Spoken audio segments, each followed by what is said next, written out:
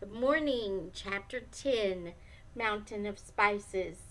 This is the Mountain of Calamus, or Gentleness, and the subtitle is The Terror of Love. A light breeze was blowing over the mountains in the very early morning when the king in grace and glory came, just before sunrise, to the Mountain of Calamus, where the spices of gentleness were cultivated. As they approached the slopes of this mountain, they heard a soft, musical sound like the murmur of water on far-off seas. This music became more audible the nearer they approached, and definite cadences became distinguishable, as though a very soft but lovely song was being played by a great multitude of sweet-toned instruments, performing in exquisite harmony.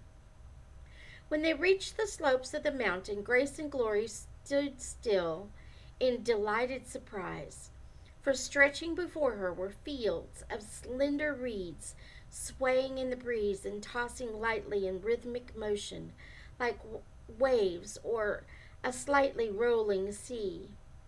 On this sea there were lines of foamy white crests, for at the season of the year the reeds were all flowering, and each sheath had opened out into a frothy white cobweb around the brown stamens. It was the wind blowing through this sea of gently swaying reeds which produced the low musical murmurings which so delighted her ears. But as they paused on the edge of the slope, they heard also the sound of several flute-like noises. And then they saw that a group of the king's shepherds had gathered up there, and before descending to the valley below, they had cut several of the reeds and were forming them into shepherds' pipes. Grace and Glory had often heard the curiously soft notes of these pipes, upon which some of the shepherds played as they led their flocks through the pastures in the Valley of Humiliation.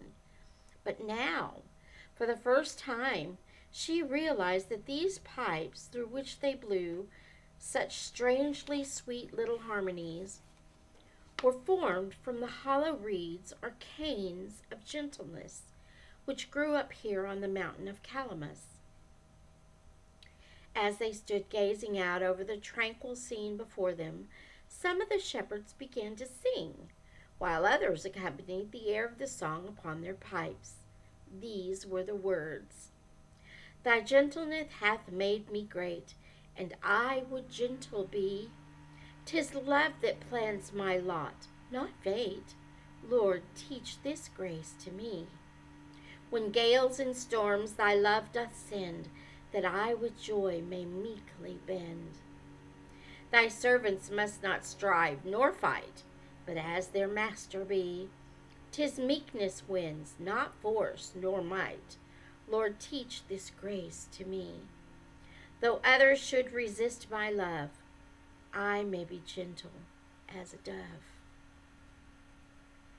When presently they went on their way, the king began to tell his companion about the reeds of gentleness. He said that the chief product from them was a lovely perfume extracted from the lower part of the canes. This perfume lingered about the persons who wore it all day long, very fresh and fragrant and soothing.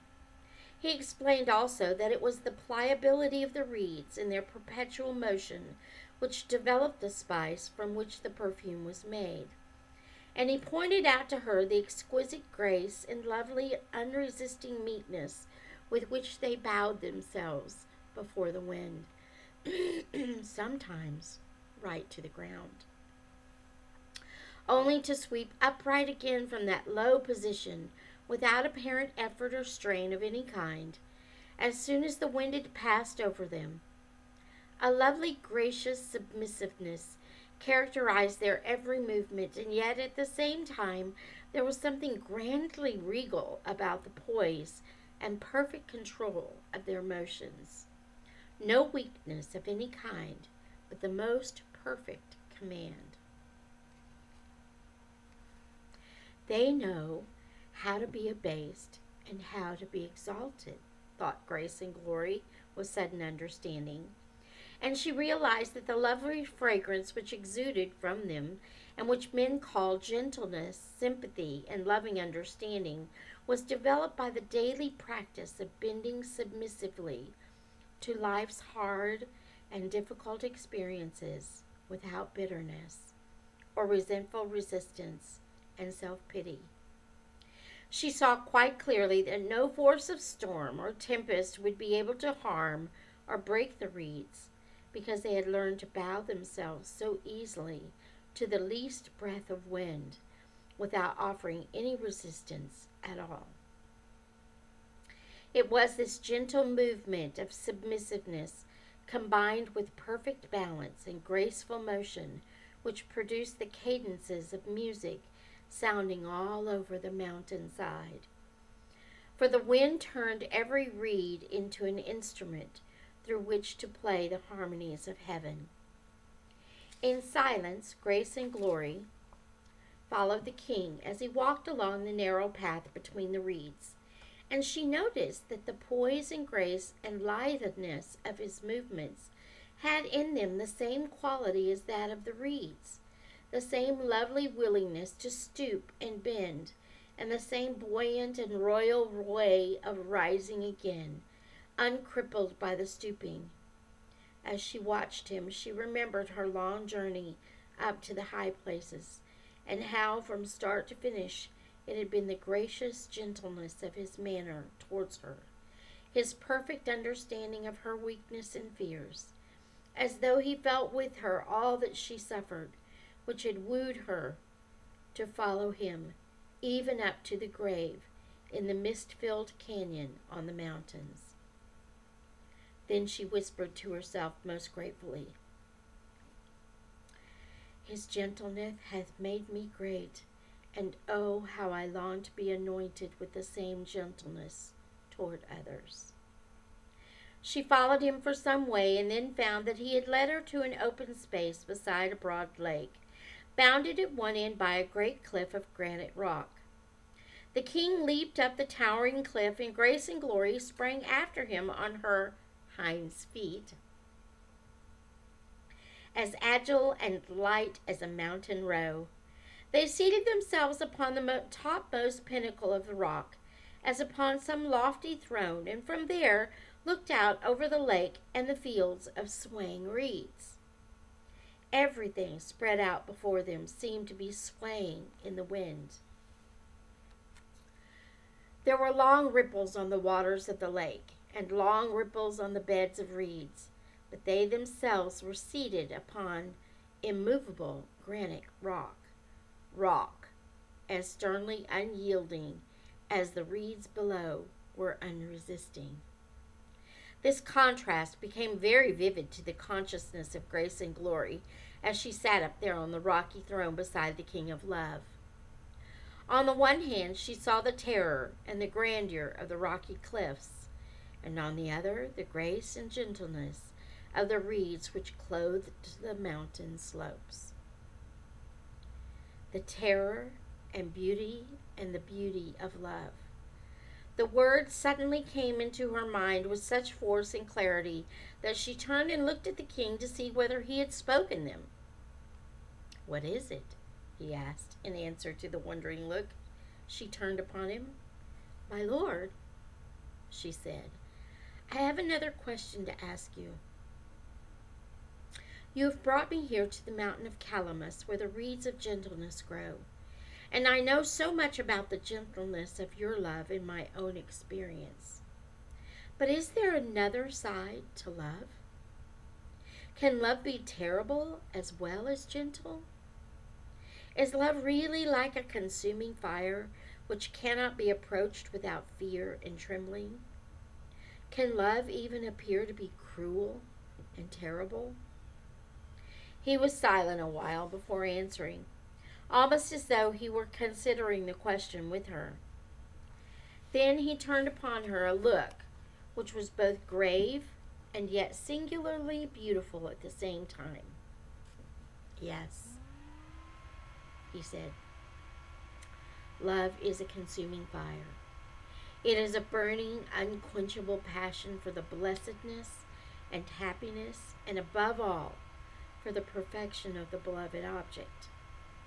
The greater the love, the less it can tolerate the presence of anything that can hurt the beloved, and the less it can tolerate in the beloved anything that is unworthy or less than the best, or injurious to the happiness of the loved one.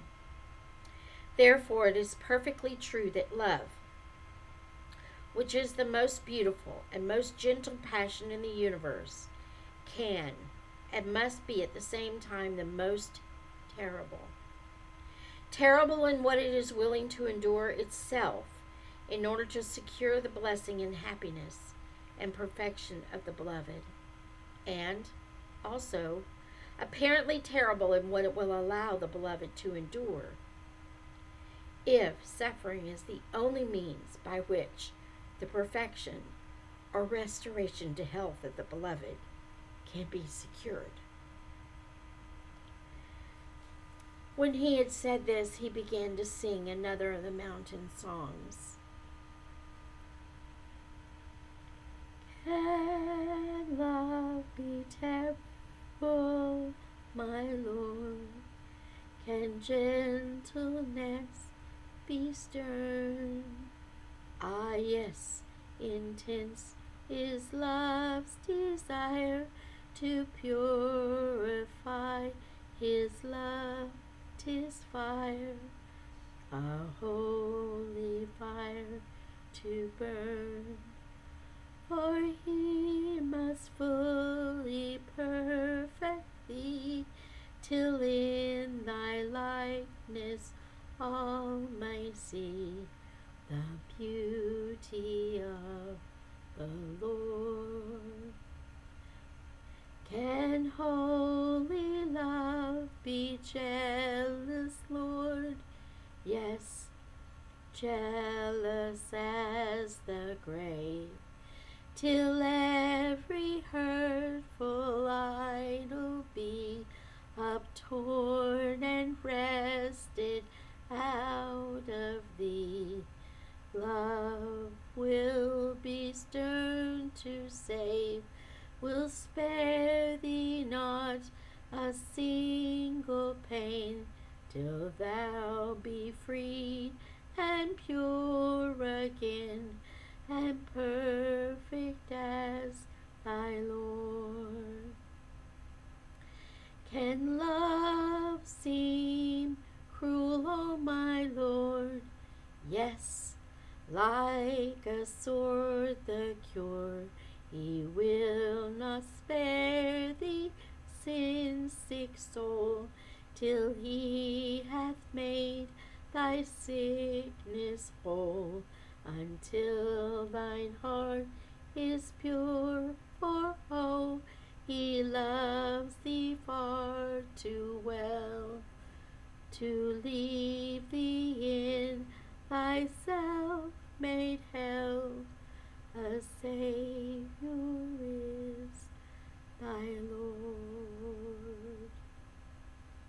Grace and Glory sat by his side on the great throne of granite wrought, looking down and yet further down the valley so far below. She thought of the people who lived down there so far away from the kingdom of love. But most especially she thought of the miserable, terrified, old Lord Fearing, beside whose deathbed she had so recently stood, and of the many others whom she knew, who lived as though the Lord of Love did not exist. And her heart was overwhelmed within her, overwhelmed with the terror of love, and yet comforted by it too. Then she looked up into the face of the king, and what she saw there left her absolutely silent. But this one thought shining in her mind like a clear lamp: he made us. He knew what he was doing. It is love alone which can make all the agony and torment which men bring upon themselves and others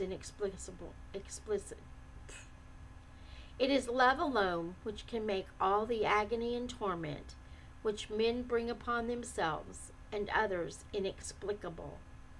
For I see it is the means used by this inexorable will to save us and to make us so perfect that his love can be completely satisfied. Behold, the beauty and the terror of the love of God. And that is the end of chapter 10. Until next time, may the Lord bless you and keep you. May he make his face to shine upon you and be gracious to you. May the Lord lift up his countenance upon you and grant you his peace.